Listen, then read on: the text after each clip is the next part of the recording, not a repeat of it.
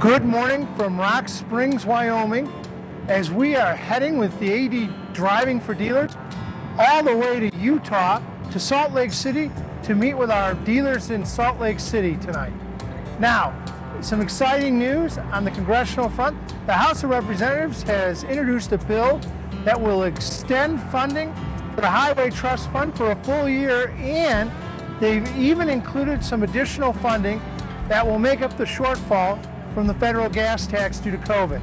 Now, we're excited by this. This is a direct result of all those who have taken part in our grassroots effort.